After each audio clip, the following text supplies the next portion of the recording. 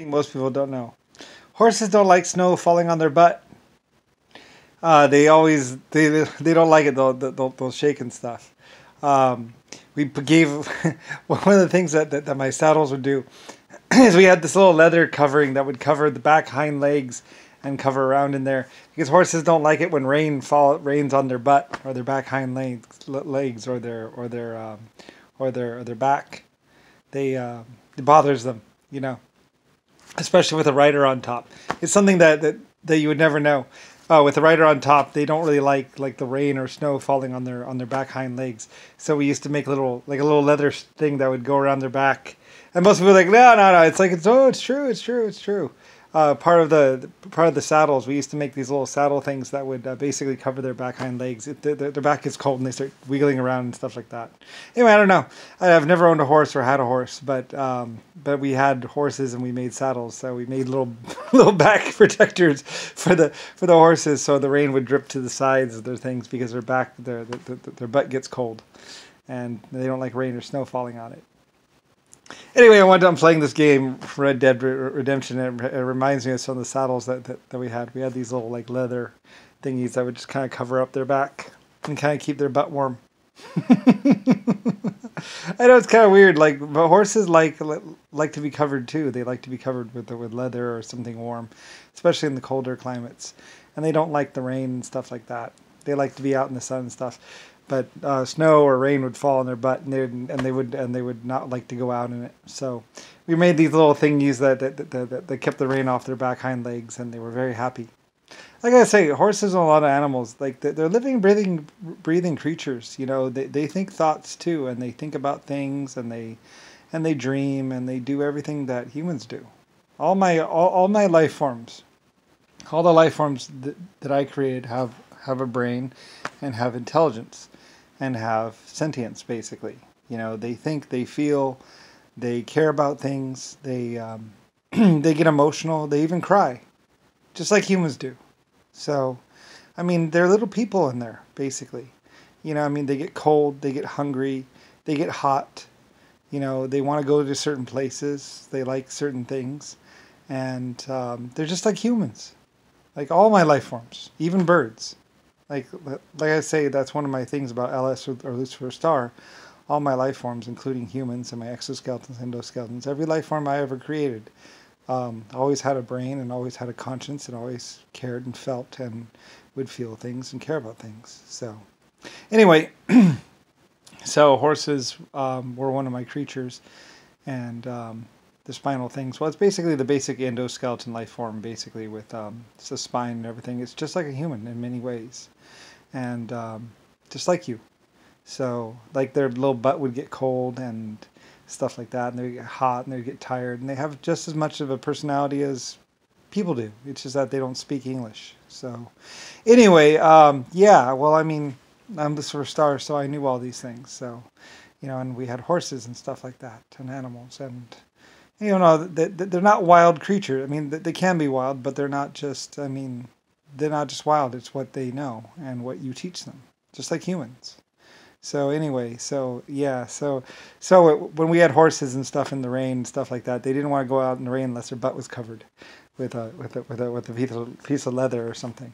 And other people are like, I don't believe it. It's like, no, it's true, it's true. Like our horses could go out in the rain, or my horses could go out in the rain because we had a little shield for their butt and basically their body would keep them warm and keep the rain off of them.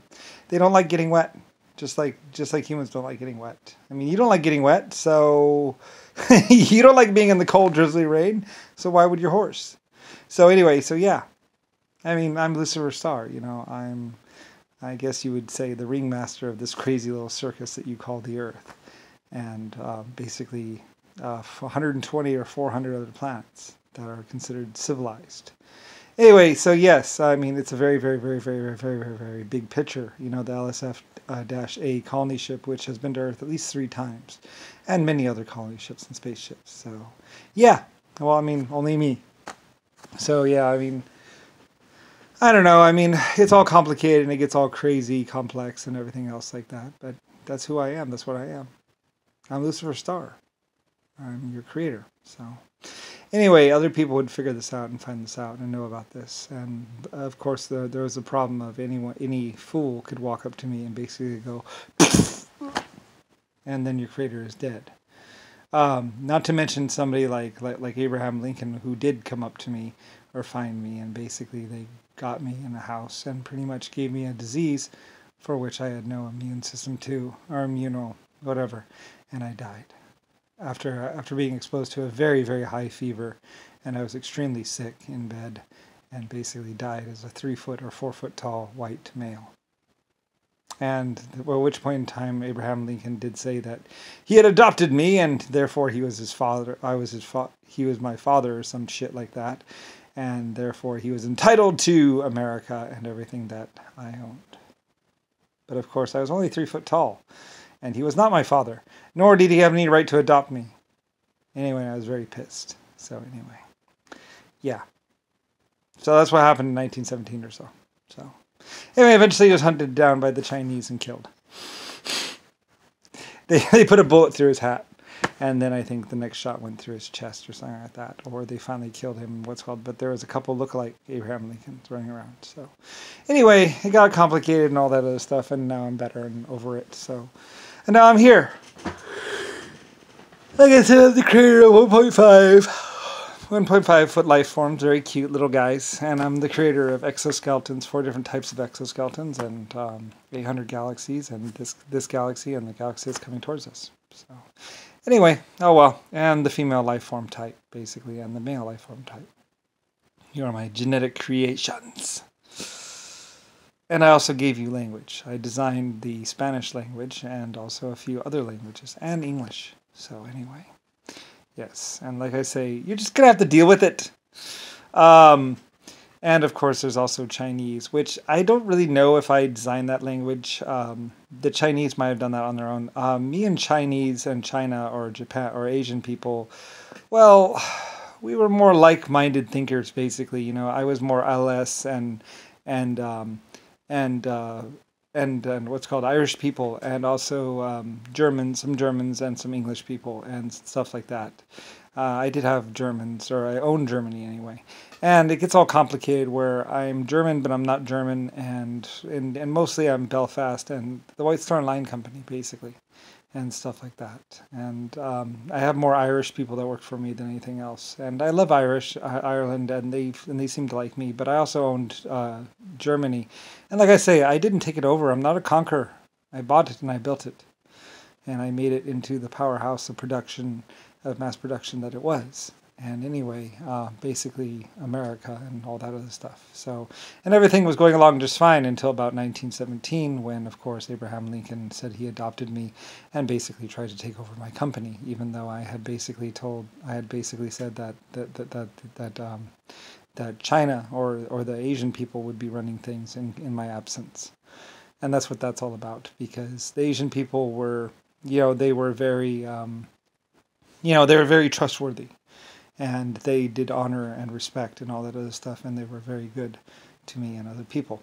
But of course, there's also my Belfast shipyard, or Ellis shipyard. So anyway, things got complicated as I died in 1917 or something like that. So, and I was actually nuked in 1850 by the Russians, but it wasn't really the Russians. So even though they were trying to hold the Russian board accountable and say that they had murdered me, but I have a feeling that it wasn't them. It was more probably JFK or Nixon or somebody, or probably someone like Abraham Lincoln had more to do with it than anything else, because those were the people, or Mr. Brown, who wanted to take me down. Basically, the Papa and Papa's boys. He very much wanted to destroy everything that was me and kill me. And he went around saying, "How can you trust a white leader or a white god?" But he didn't really understand. I mean, I created the black people too. So, I mean, it's just a skin type color. So, anyway, not really much different than that. Anyway, whatever. I don't really care. But basically, Papa or the black people wanted to kill me and take me out, because he went around saying that how could you trust a white person? And it's like, well, I mean, White Star Lines, I employed black people too, and I paid them fairly. The real problem was the black people wanted to be paid more than the white people, and that's kind of like, that wasn't really fair, but they weren't doing any work, so, and hadn't actually done any work ever.